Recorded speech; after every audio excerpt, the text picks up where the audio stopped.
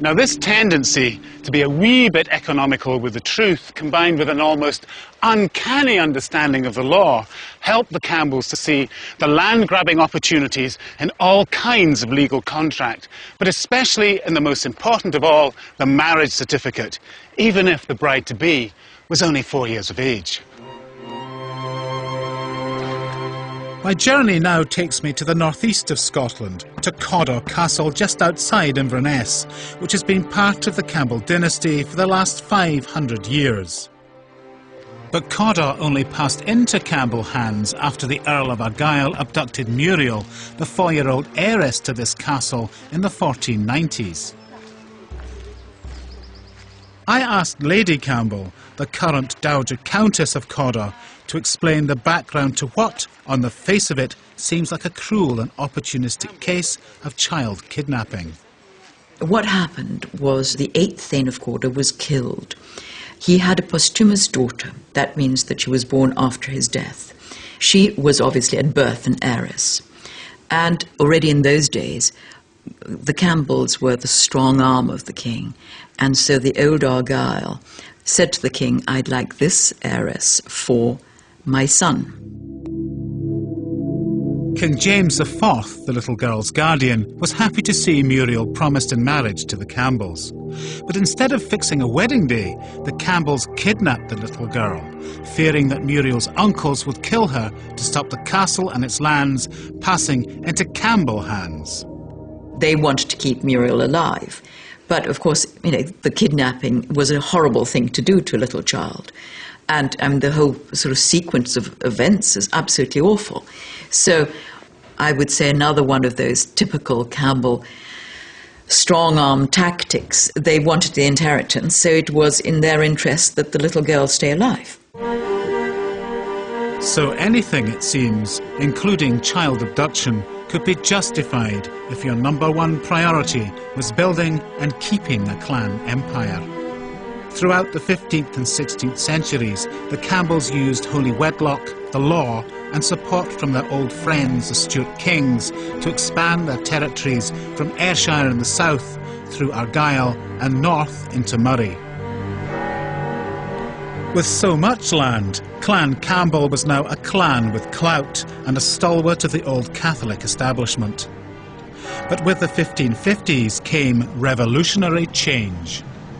The cosy old relationship between the Campbells and the Stuart monarchy, which for so long had boosted the fortunes of the clan, was about to suffer a catastrophic reverse after the Protestant Reformation swept Scotland.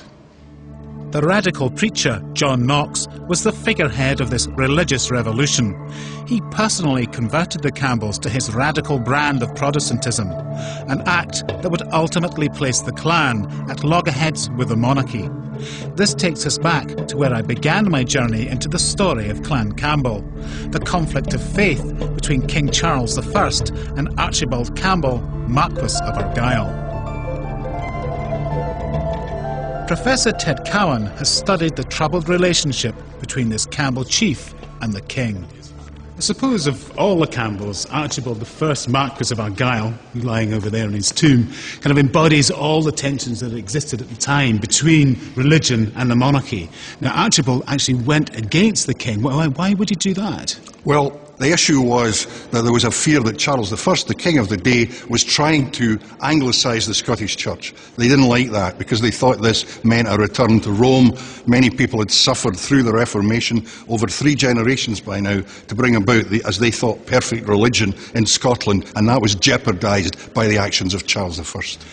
What did Archibald I, Marquess, do? Well, he organises committees, he sits on committees, he sits in Parliament. Nobody moves a muscle without Argyll's say-so in this particular period. He is the viceroy, if you want to call him that. Some people thought he was the dictator of Scotland. Not only is he the chief of the most powerful clan in all of the Highlands, and indeed in all of Highland history, but he's also now the numero uno in Scotland, and he's probably the most significant single figure of the 17th century in this country. To what extent was he motivated by principle? Well, this is a guy who used to get up at 5 o'clock in the morning to say his prayers, went everywhere with a Bible. He sometimes delivered the sermon at Inverary Kirk if the minister didn't turn up. This man was devoutly religious, but he was also a hard-headed pragmatist, a politician.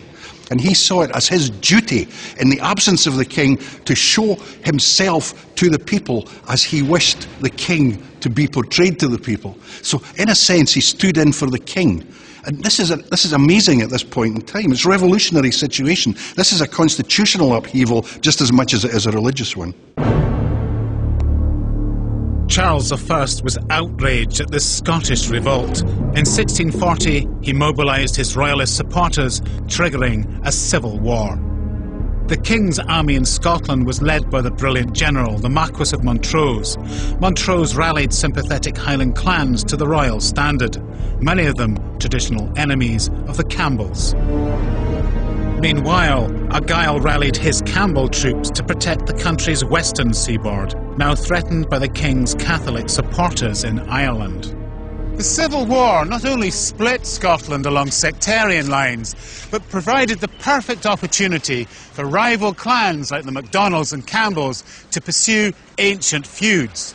Now, this might explain the enthusiasm behind the Campbells' attack on Rathlin Island, a MacDonald stronghold just an hour's sail from the coast of Argyll.